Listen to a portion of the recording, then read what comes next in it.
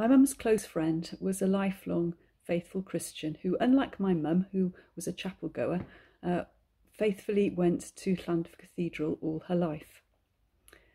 And so when I was confirmed, she gave me a manual for the communicants of the Church in Wales, which the Church in Wales had published.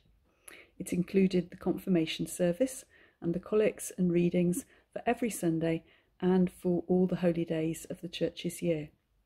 It included a simple morning and evening prayer, and it had a selection of traditional prayers of the Church.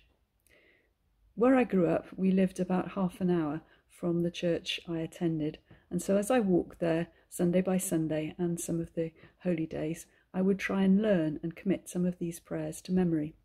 One I was particularly fond of was the Anima Christi, and because it was a Welsh prayer book, it had one of the versions of the Anima Christi that was found in medieval Welsh manuscripts.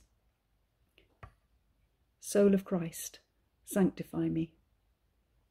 Body of Christ, save me. Cross of Christ, protect me. Blood of Christ, refresh me.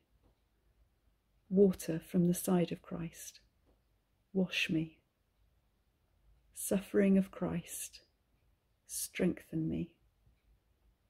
O good Jesus, hear me, within thy wounds hide me. Let me not be separated from thee. From the deadly enemy defend me. In the hour of death call me and bid me come to thee, that with thy saints I may praise thee for ever and ever. Jesus has a lovely image of what a good teacher of the kingdom of God is like. Every scribe who has been trained for the kingdom of heaven is like a master of a house who brings out of his treasure what is new and what is old. This applies to prayer. We don't need fancy words to pray. We don't need the well-honed words of the past. We can just pour out what is on our heart, and that is what I did for the first few years of my prayer life. And if we run out of words, we can sit in silence. St. Paul tells us that the Holy Spirit prays in us with groans too deep for words.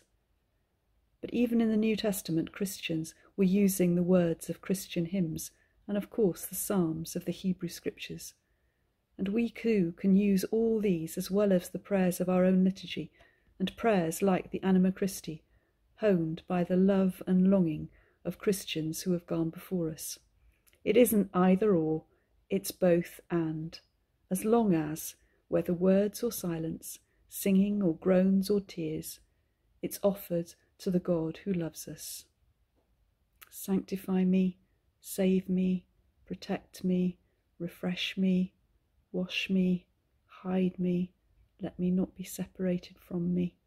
From the deadly enemy defend me.